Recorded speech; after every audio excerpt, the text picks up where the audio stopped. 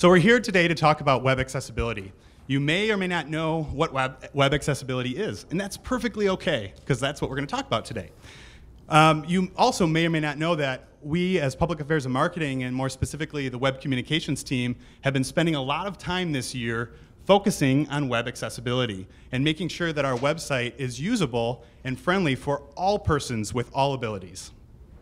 Specifically, we've been working on our web templates and our tools within OU Campus and different parts of the entire hope.edu website to make sure that they are fully accessible. And we're actually going to be rolling out some pretty major changes to the website globally in the coming weeks that will change a bit of even how the website looks to address contrast and color and some of those things. And Jeremy's going to talk about what that means and why we're doing that. And in fact, I think give us a little sneak peek too of the new look of the Hope website as well.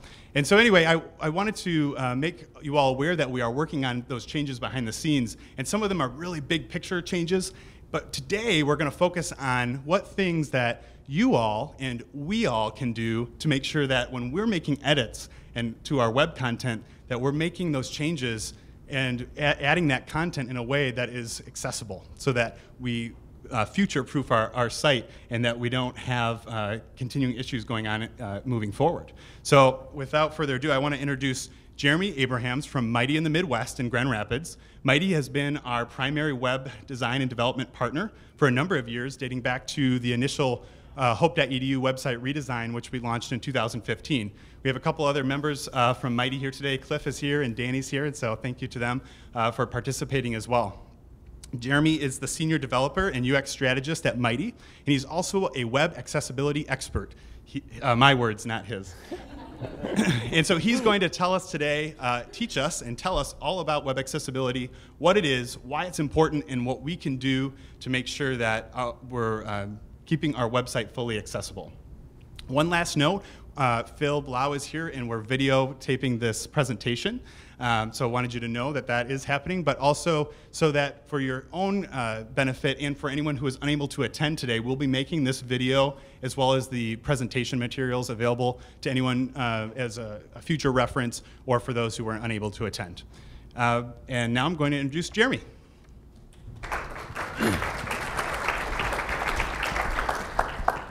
Thank you, Jason.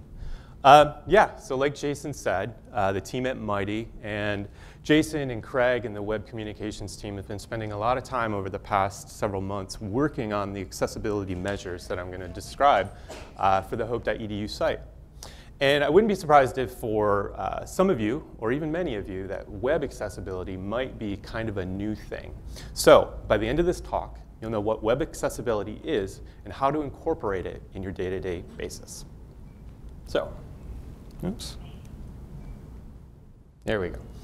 Specifically, I'm going to talk about the physical and cognitive differences that we enable with accessible design and types of assistive technologies and accommodations that many people rely on. Right? So I'll cover some terminology that you'll likely hear. And finally, I'm going to teach you how to create and maintain accessible content. So we've set aside some time at the end of this talk for questions. So as I'm introducing and going over these topics, just make note of any question that you may have, and we'll make sure that we can get to that at the end. Cool. So what is web accessibility? Very broadly speaking, accessibility on the web means the degree to which a site's content is available and functional. But accessibility feels bigger than that, right? We may have heard terms like WCAG or screen readers or alt text or conformance.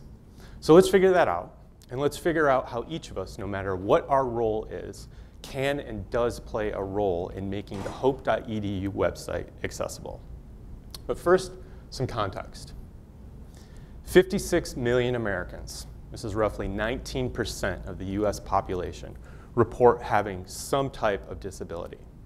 And 38 million of that number report having a serious disability. And according to the National Center for Education Statistics, over 11% of post-secondary students report having a disability. So, what constitutes a disability? There are 5 types of physical and cognitive differences that we enable with web accessibility. Web accessibility enables people who experience vision differences. This includes people with blindness, low vision, color blindness, age-related degeneration, and even temporary conditions. Web accessibility enables users to experience auditory differences. This includes people with some form of hearing loss, including deafness. Web accessibility enables users to experience motor impairments. This would include people that may have limitations of muscle strength or control. This can include things like involuntary movements or paralysis. This also includes joint disorders, things like arthritis or pain that would impede movement. Web accessibility enables users who also experience cognitive differences. This refers to any kind of problem understanding, remembering, or concentrating on content. This includes people that are on the autism spectrum, have lower literacy, that are dyslexic, experience ADD and ADHD. This also includes non-native speakers and situational or temporary things, like people who are extremely tired or under stress, or even in loud or hectic environments. And finally, web accessibility enables users who experience vestibular and seizure disorders. The most common the most common seizure disorder is epilepsy. And someone with a vestibular disorder can experience vertigo, dizziness, nausea, and motion sickness just from using a website or app. So these are people that are being excluded when we don't make our sites accessible. We're talking about millions of people and over 11% of students, people who rely on us to deliver a site that they can use by accommodating their needs and by supporting the assistive technologies that they rely on. The good news is that this is doable. And even better, making websites accessible makes them more usable for everybody, regardless of their situation. So let's take a look at some common assistive technologies. But first, an assistive technology is a thing like an app or a device or even a plugin that people use to navigate the web and consume content. And one of the most common assistive technologies for people with access needs is a screen reader. And as you probably guessed, a screen reader reads the content of a page or a screen. But more importantly, they're able to look at a website's code and structure. And by doing so, they're not only able to communicate the words on the page, but also the hierarchy and functionality of that content. So I recorded a screencast of the existing hope.edu website being announced by a screen reader. I'm going to play it on the next screen for about 1.5 minutes, and it's going to read from the student body page. Pay attention to how it moves across the screen and the types of phrases and words that it uses to sort of indicate element types, functionality, and settings. Student body vertical line admissions, web content, link, skip to content. Visited, link, Hope College, the Hope College logo, heading level 2, site navigation. Search term, edit text, search button, list 6 items. Visited, link, academics. Visited, link, admissions. Visited, link, research, link, arts. Visited, link, campus life. Visited, link, athletics, heading level 2, breadcrumb navigation. List 3 items. Visited, link, home. Visited, link, admissions, student body. / visited, link, admissions office, heading level 1, student body. Students who attend Hope College come from a wide array of backgrounds and locations, as Hope continually aspires to provide a real-world global perspective. These students are academically driven and work closely with top educators in their field. The result, high retention rates and success after graduation. Hope is not just a place, it's a community, and it's the people of Hope who will recognize all the qualities that make you an individual. Here at Hope we desire you to grow as a whole person, academically, spiritually and socially, whether it's hanging with friends at one of the regular, link, student activities committee, events, participating in collaborative research with a professor, worshipping with 1,000 of your peers at the, link, gathering, or just hanging out in downtown Holland. Hope is ready to meet you where you are and help you become the person you want to be. A Hope student plays the violin during our annual Christmas Vespers service image. Oh, and if you're looking for facts and figures, you've come to the right place. Heading level 2, our student body, row 1 of 7, column 1 of 2, total enrollment, column 2 of 2, 3,150, row 2 of 7, column 1 of 2, males, full-time, column 2 of 2, 1,282, row 3 of 7, column 1 of 2, females. So hopefully you could hear the screen reader announced not only the content of the page, but also the functional aspects of the student body page. Things like buttons, links, the navigation, images, and even the table at the very end. So screen readers rely on structure that gets added to the page, and without that structure, it would be unable to clearly describe the element types and functional aspects of the page. So that was actually a pretty good example. But we're going to learn later how each of us can author content and use built-in tools in a way that optimizes them for screen readers. Okay. Individuals that experience permanent or temporary mobility differences often rely on methods other to navigate websites that accommodate their differences.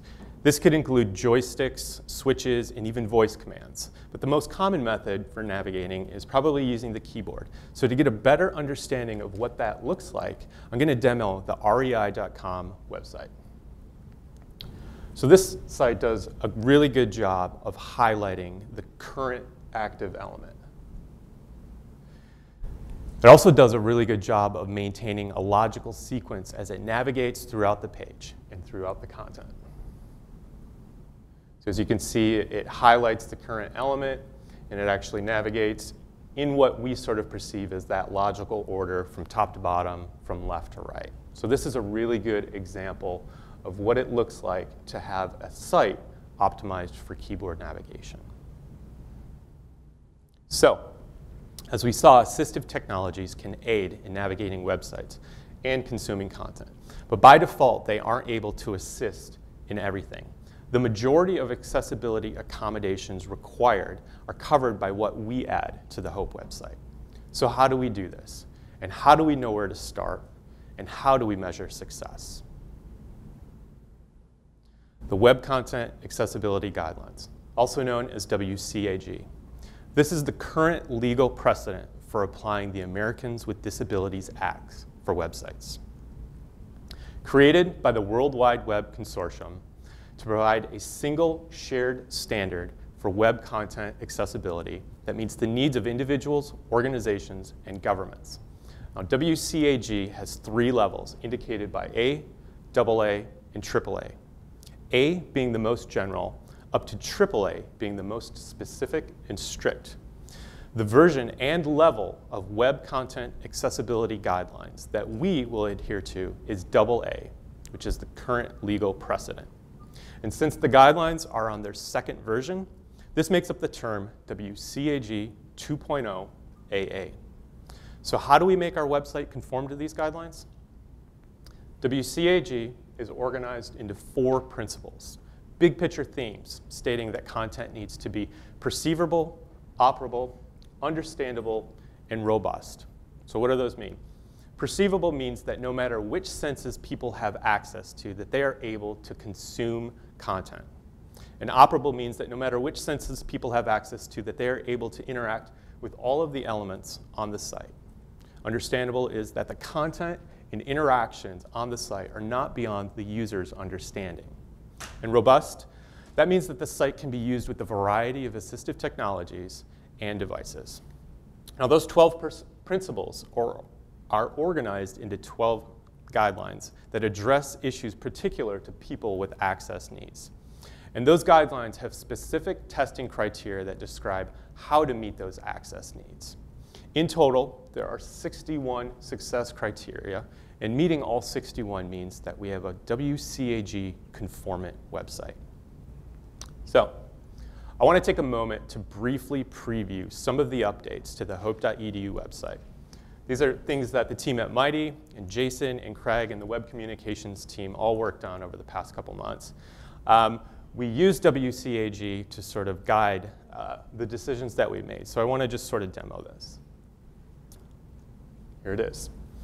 This is a beta version of the site, so please excuse the placeholder text. Take note of a couple things right off the bat, right? We updated the colors to achieve the necessary level of contrast for users with vision differences. We also optimized for keyboard navigation. So we made sure to draw really good attention to what element currently has the focus. We introduced some scrolling considerations. That would be in the sort of group of 3 features just below the banner. It's going to get to it in a second. Previously, when we would navigate to those features with a keyboard, it was kind of a a tough experience. So we made sure to pull those out and really feature those in a way that keyboard navigators would easily be able to consume that content. Something also you might notice is that we noticed that color was being used to sort of describe and inform information. So on these news cards and on these event cards, the departments were indicated by a color. For people with vision impairments and color blindness specifically, those colors sort of bleed together and kind of get lost in the shuffle. And so as part of the updates, we added the department name to these cards so that we're not relying on that single source of color being the only way to inform. All right.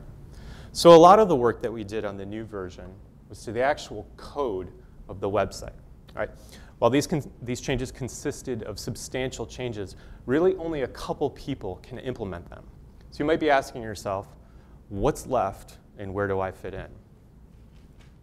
So even when all of those changes are implemented, the hope.edu website is at risk of losing conformance with any and every change that we make as content creators.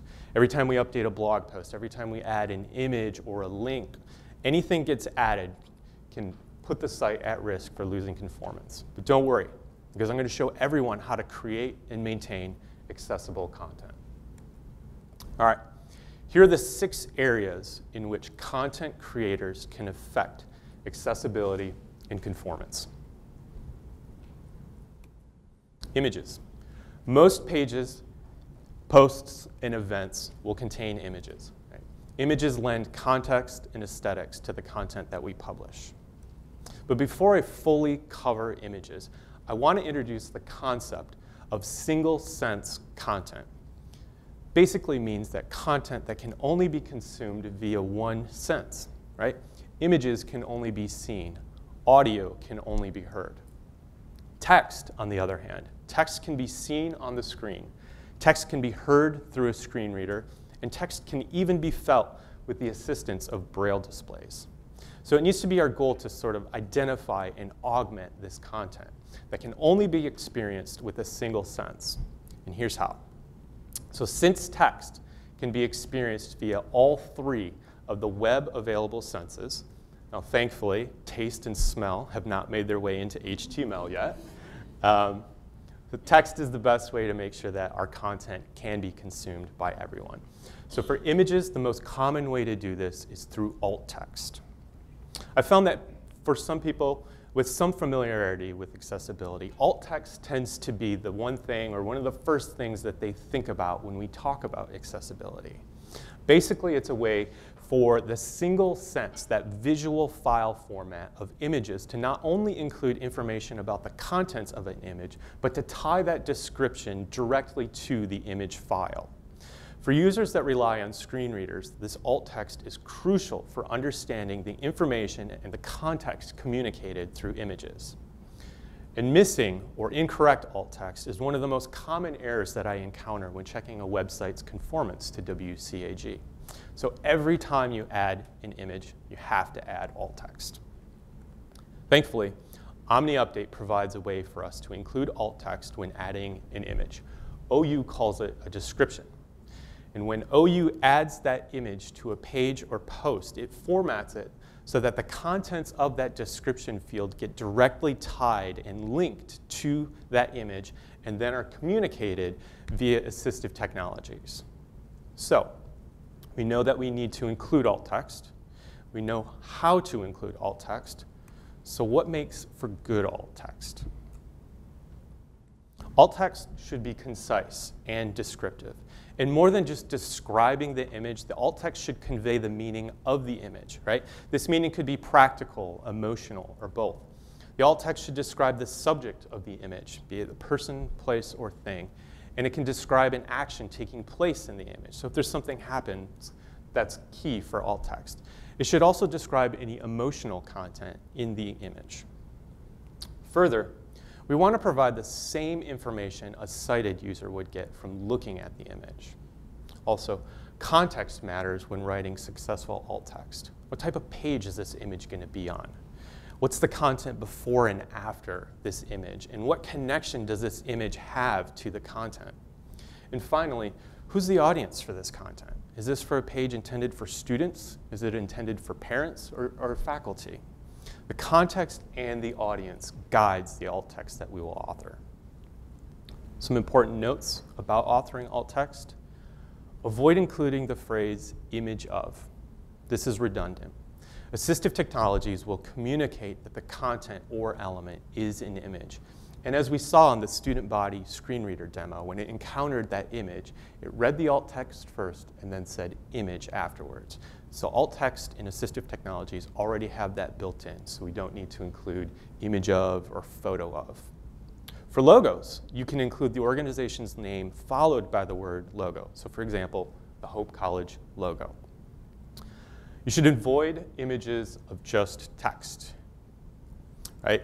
So if you can't, you're going to need to transcribe all of the text from that image into the alt text. Charts and graphs, they have a bit more complex alt text requirements, right? You may need to transcribe all of the content if it's not already on the page in another form. Now, if the chart is just being included to sort of sell or present a single point, something like sales increased 50% last quarter, you can use that for the alt text. And finally, decorative images are allowed to have empty alt text, but be wary of this. Our goal is to communicate to all users the same level of information and emotion. And if a specific image isn't communicating information or emotion, you should ask yourself, should it even be included on the page? Now, if it does, if it needs to be on the page, it's fine to leave that alt text blank. So, I'm going to demonstrate my thought process for authoring alt text for a couple images. Let's consider that this image is being proposed for a page for prospective students. I wouldn't be surprised to find that maybe on another website, alt text for an image like this could be something like soccer game or crowd at soccer game. I mean, it describes the image, but it doesn't really do a very good job about it. So here's a version that I would likely propose. So a large crowd of excited fans wearing team colors standing up and cheering at a soccer game. A little bit more of a boast, but it describes sort of that weight and that emotion and the energy behind that image. So it shows words like excited and standing up and cheering to really sort of paint the picture of what the emotion and the weight behind this image is. Here's another one. Actually, why don't we all sort of just take a moment and think of how we might write alt text for this image.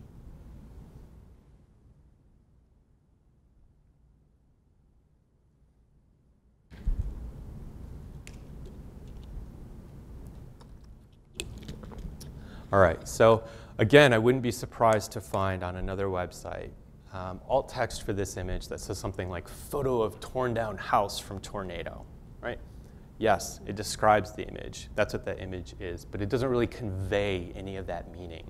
My take would be a young woman comforts a man in front of a house and automobiles destroyed by a tornado. Right? The focal point is the couple, the woman comforting the man, and the destruction behind them sort of sets the stage and sort of embellishes on what the sort of emotional meaning of this image is. So it's that kind of thought process that I apply when authoring alt text. Okay, most of the content on our pages is going to be text. So let's learn how to optimize this for people with access needs. Here's how we can do that. Write simply and clearly, create structure with our elements, use the built-in features to decorate and style text, avoid able-assumptive language, and we need to be concise. So let's dig into writing simply and clearly. First, we need to keep writing at an appropriate level. The recommendation is no higher than an 8th grade reading level for general audiences. For something like highly technical content meant for specific audiences, you'll need to use your discretion. But for just general pages, general audience, we want to keep it at an 8th grade level. I can't stress enough from a user experience perspective and from an accessibility perspective how important it is to get the reading level to that appropriate level. This is especially important for individuals that are non-native speakers or have dyslexia or other cognitive differences. Now, one way that I use to check the reading level of a page is using the Hemingway Editor website. So Hemingway is a free website located at hemingwayapp.com. This tool allows you to paste in a block of text. Here, I dropped in a short passage from a Sherlock Holmes novel. And as you can see, this passage was calculated at a 5th grade reading level. That's in the top of the page. So what I love about this tool is that it highlights the areas where individuals may struggle with higher reading levels. You're able to make edits and instantly see how those changes affect the reading level. Now, behind the scenes, the Hemingway Editor uses the Automated Readability Index to calculate the grade level. Obviously, if you have another preferred tool or you already have an existing workflow, use that. But for accessible content, we need to aim for that 8th grade reading level or lower. All right. Another way to optimize our text is to create structure with headings, lists, and media. Long passages of text can become overwhelming to some individuals. People with dyslexia and those on the autism spectrum especially experience this. People that rely on screen readers also prefer to have long pages broken up by headings and other elements. And this is especially convenient because screen readers allow those users to quickly jump from heading to heading. Here's a representation of what can happen to some people with dyslexia. Sometimes with long passages of text, they experience this warping effect. So even small steps that we make, just by breaking up long passages with headings, an image, or something like that, can make a big difference to a big group of people. All right. Another way to optimize our text is to use Omni Update's built-in formatting options to sort of define different content elements, like headlines. As I'm sure you're aware, Omni Update provides a pretty robust editor. But with that flexibility comes the opportunity to create non-accessible content. Using only the built-in features will ensure that the structure of your content is optimized. And as we saw in the demonstration earlier, the screen reader is able to announce when a specific piece of content was a headline, right? So just using visual tools to make text bigger or bolder or uppercase or something like that, a screen reader is not going to know that that's actually intended to be a headline. So for the people that rely on that extra accommodations and that structure that's sort of baked into how a screen reader announces that content, be sure to use the built-in tool. Also, when choosing a heading as a formatting option, we need to make sure that our headings follow an order and are not chosen based on visual style, right? So don't choose a specific heading because you like how the way that it looks. Heading numbers reflect relationships. So a heading number 2 will belong to a heading 1 above it. Or a heading 3 is going to belong to a heading number 2. Lastly, don't skip levels. So for example, don't author content that only has that really nice big heading number 1, but then uses a heading number 3 because you like the way it looks. So don't skip over that number 2 heading. All right. Another way to optimize our text for accessibility is to avoid able assumptive language, right? The green button, the upper left-hand corner. So when announced through a screen reader, the button isn't green, and there is no upper left-hand corner. Also, we need to be mindful of verbs that assume ability. So if somebody is navigating via other means other than a mouse, like a keyboard or voice-controlled assistive technologies, they won't be clicking. Be concise. Consider that individuals may rely on additional accommodations to experience the website, and that those accommodations may make their experience take longer than you may realize. Now, it's not uncommon for individual pages to take well over several minutes for a screen reader to read the entirety of the page. Users relying on that, they can't skim through the content. They can't just, scroll past something. So lengthy passages of text can be cumbersome to get through. And there's also, this is also a great consideration for users with cognitive differences too. So be mindful of the amount of text that you are adding to a page as a whole. All right. Another type of content that we can optimize is links. The infamous read more link. All right, I'm sure we've all seen this. Some of us may have even added this to a page. Aside from links like this not really doing us any search engine favors, changing these will benefit users with autism, users with cognitive challenges. But this can be especially important for people that rely on screen readers. We have to make sure that the destination, the action, or the result of interacting with an element is clear to our users. So here's a reason why. Many screen readers provide a tool that extracts all of the links out from a single page and then places them in this menu. This tool allows them to quickly navigate between those links in interactive elements. But as you can see, when that happens, it doesn't receive the context surrounding those links, only the actual link text.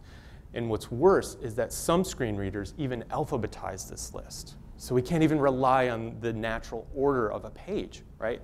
So take a look at the image. Where do any of those read more links take you? So this is why we need to remove those. Another part of good link text involves eliminating repetition, right? While these links on the screen are more descriptive than the previous read more, the user has to listen to the entire link being read because the only distinguishing piece of information is that very last word.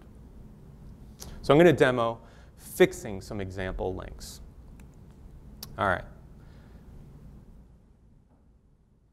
Hosting an event, learn more about our catering options, right? Doesn't seem too out of the ordinary, but I think a better example could be hosting an event, learn more about our catering options. It's the same text, it's the same copy. I only switched what piece of text and what phrase was chosen as the link. And if we think back to that screen reader menu, if we were to remove the surrounding context, catering options is much more clear than learn more. Here's another one.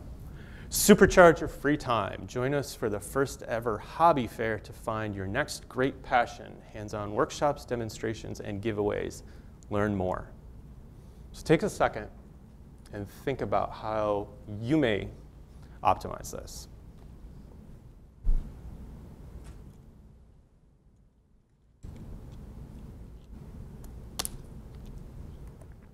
Here's what I have. This one didn't require much editing either. I removed the learn more from the very end once I selected hobby fair as my link text, right?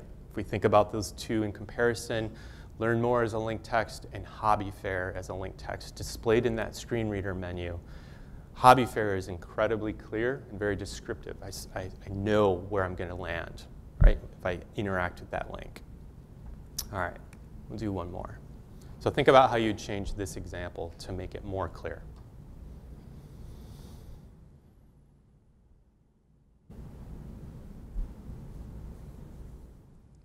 All right, here's what I have. So for me, this one required a minor edit. Even though Facebook is more descriptive as link text than read more, once it's removed from the surrounding content, it loses the clarity, right? Facebook for what? Facebook.com, Hope's Facebook page, my Facebook page? We're not going to be able to know. So I chose to make that small edit and include Facebook with the fundraiser's name, which did require a small edit.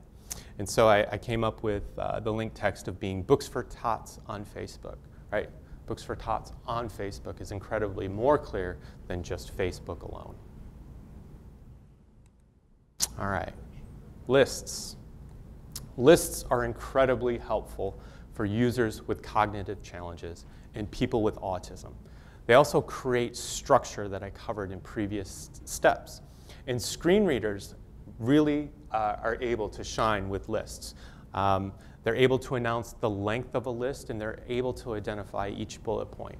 And you may not have caught it, but in that first demonstration, it announced the site's navigation as a link, and it said link group 6 items. And so there were 6 navigation elements within that list. So for creating lists, we need to be sure that we use the built-in formatting in Omni Update.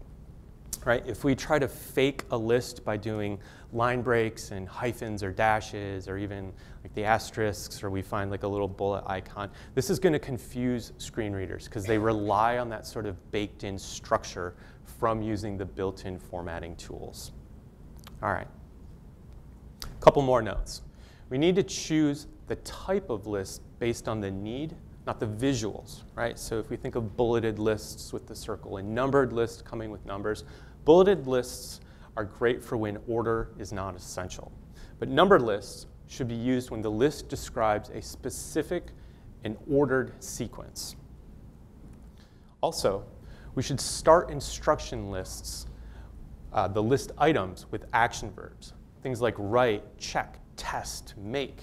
This clarity really helps people with cognitive differences. And remember how I said optimizing for accessibility helps everyone? Here's an example. This is a recipe for cooking a steak. I placed action verbs as the first word. So we see things like place the steak and whisk together and pour it over and preheat the broiler. These instructions are incredibly clear. And I have a pretty good idea of the entire step just based on that first word. So compare that to the original recipe. Which one would you rather? Be standing in front of a hot stove or grill with, ingredients? I would certainly prefer the other one. So this is the power of lists, right? Anytime you can break up long passages of content into manageable items, it's going to help many of the individuals that we've discussed.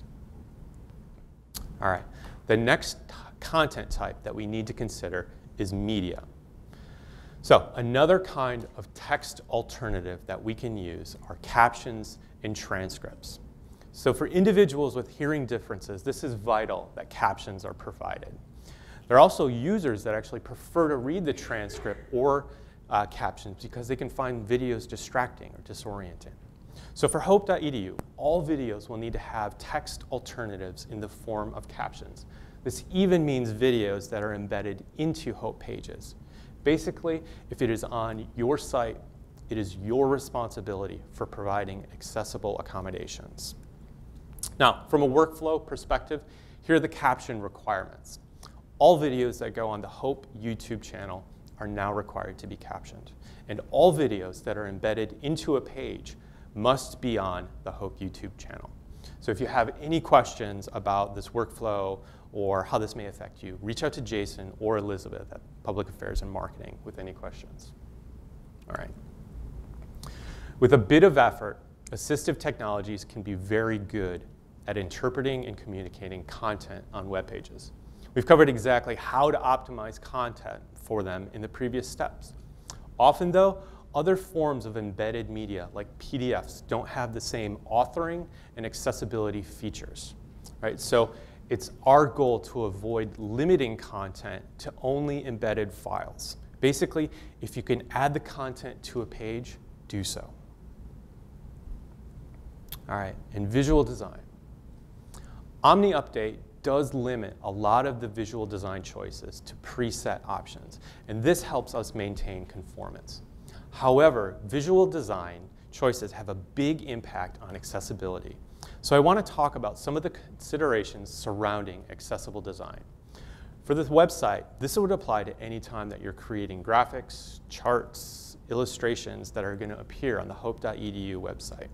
But you can also apply these same considerations to things of your own, like lecture slides and presentations, and basically anything else that you're going to create to help them become more accessible. So contrast, right? We saw that change in the new version of the Hope site. We did this to achieve the needed amount of contrast. So this is incredibly important for people with vision differences. Now, contrast ratio is how we numerically define the amount of contrast between an element and its background. Now, WCAG 2.0 requires that normal paragraph-sized text have a contrast ratio of 4.5 to 1, and larger text only requires a contrast ratio of about 3 to 1. So here's an example of that in practice. This first line is the darkest black on pure white background. Now that combination gives us a 21:1 contrast ratio. And the last line is the lightest gray that we can put on pure white background to maintain that WCAG conformance. That one has a 4.5:1 ratio. So how do we determine whether or not the designs that we have created have enough contrast? There's a couple ways. To test, I like to recommend a website called accessible-colors.com. To use this, what you'll need is you'll need to know the color of your background and the color of your text. And there are form fields that they have you input those, and then it'll output the contrast ratio. And it'll even give you suggestions if you don't have quite enough contrast. Maybe it'll suggest lightening the background or maybe darkening the text on the page. Now for the designers, there are plugins that we can add to Photoshop or other tools that we use that allows us to test as we're building and as we're designing the contrast ratio of the background and that element. So part of the work that Mighty did recently required that we take a look at all of the colors that were being used on the website. We needed to make sure that we had achieved and maintained the sufficient contrast ratio requirements to meet WCAG requirements. Unfortunately, the Hope Orange doesn't have enough contrast ratio when used in normal paragraph sizes. So there were buttons that were used in the sidebar. There was the header that was orange and had white text. None of that met the sufficient level of that contrast requirement, so that precipitated the change. And as you saw in the demonstration earlier, there were other color changes that we incorporated into the new site as well. Those were all based around maintaining the brand colors, but achieving that contrast ratio. So for the rest of the colors on the screen, these were sort of used to indicate the individual departments. Some of those didn't have enough contrast ratio either, so they needed to be updated. Okay. Another thing to consider is to avoid using color alone to inform, right? I talked about this a little bit earlier. People with color blindness are especially impacted by this. So what do I mean by color alone? Here's a pattern I'm sure we've all seen before. It's a form, and this form has an error. But the only way that that error is being communicated to us was by changing the background and the color of that form field, right? There's no error that says you didn't fill out the email address right, or don't forget to do this. It's just changed from white to red, and then the successful ones are that light green. This is what a person with color blindness sees. Right? That once red error field now looks exactly the same as the rest. And without an error message instructing them of a problem, they may not ever be able to fix the problem and then submit the form. So what this example is of a form where you might need to be mindful of this in your own work is where you're creating charts, graphs, and illustrations. Right? So remember, when we are trying to convey information, we need to make sure that we're using methods beyond color alone, and that doing so will help users with low vision and color blindness. Now I chose these colors and I ran them through a color blindness simulator, right? I mean, that is a very vibrant red. That's a stop sign, race car red, and it's a very green. But applied with a filter applied over it, sort of simulating a type of color blindness called protanopia, all three of those colors look exactly the same. So keep that in mind when creating these graphics, illustrations, and charts that you want to use in your presentations and on the website. Okay. So I applied that same color blindness filter to the old version of the news section on the home page.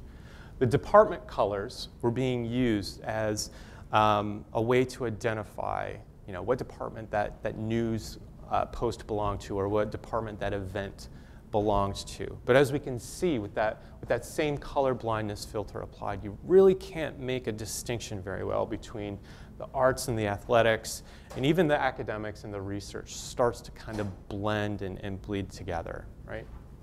So here's what the new version of the site does.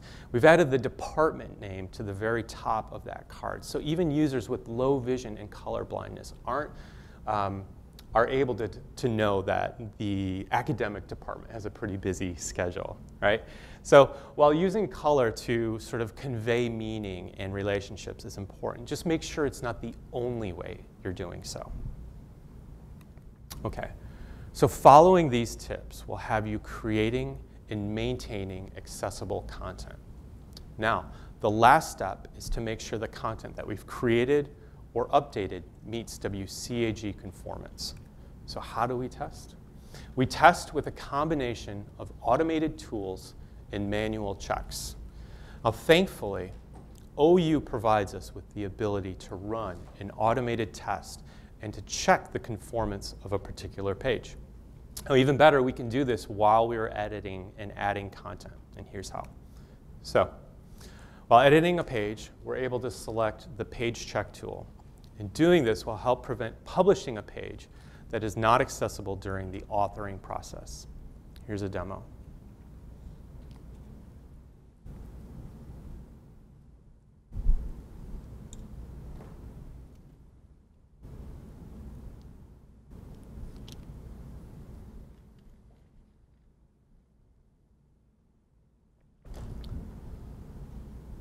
So it looks like we have an error. And it is an image that has no alt text, right? So like I mentioned earlier, that's a pretty common error. And we've learned how to fix that. So you're encouraged to try and fix the problems as you discover them. But if you're not sure how, be sure to notify the web communications team about the issue that you are observing. Okay? So while the OU checker is incredibly convenient, for 100% conformance, the work doesn't end at the OU page check. Even though it's integrated into the system, it's unable to catch all of the potential errors that we need to prevent to maintain WCAG conformance. And even the best automated checker is only ever going to be able to catch about 40% of possible issues. Here's a quote from the Omni Update blog. While there are many great tools out there, they can't catch everything. And here's a quote from W3C, the creators of WCAG. The full quote reads, "There are automated tools that help with evaluation. However, no tool alone can determine if a site meets accessibility standards. Knowledgeable human evaluation is required to determine if a site is accessible." This means that there needs to be manual testing as well as the automated testing that I just covered. So what about that 60%? That's where the manual testing comes in. So here's a checklist of things that require, as W3C put it, knowledgeable humans to check. And conveniently, these tie into the steps that we just learned for creating and maintaining accessible content. So while automated checkers are unable to determine if our images have high quality alt text, we know how to write good quality alt text. We know to convey both meaning and emotion as we author that. And while automated checkers are unable to determine if our text is clear, concise, and well structured, we know how to write clear and concise content. And we know to use the built-in Omni Update tools to add structure that is optimized for assistive technologies. And automated checkers are unable to determine if our links have high quality text, but we know how to write high quality text. We know to make sure that the destination or action or result needs to be clear, even when removed from the surrounding context. Automated checkers are unable to know whether or not our videos have captions, but we know that all of our videos added to the Hope YouTube channel must have captions. And lastly, while automated checkers are unable to determine if we're using color alone to inform, we know how to create images that use other elements other than just color as a means of conveying information. So it's important that before you publish content to manually double check everything on this list, because we run the risk of publishing content that is not accessible and not conformant. And even though we can't future-proof every part of our website, we now know how to create and maintain accessible content. We're able to combine automated testing and manual checks to validate the conformance of the hope.edu website. And before we wrap things up, I want to share one final thought. Right? There is no normal. We all have different abilities and different levels of those abilities. We are the gatekeepers of access, and our environments will either create or remove barriers for millions of people. Hope.edu is our environment, and it's within our power to remove access barriers for our users. Thank you.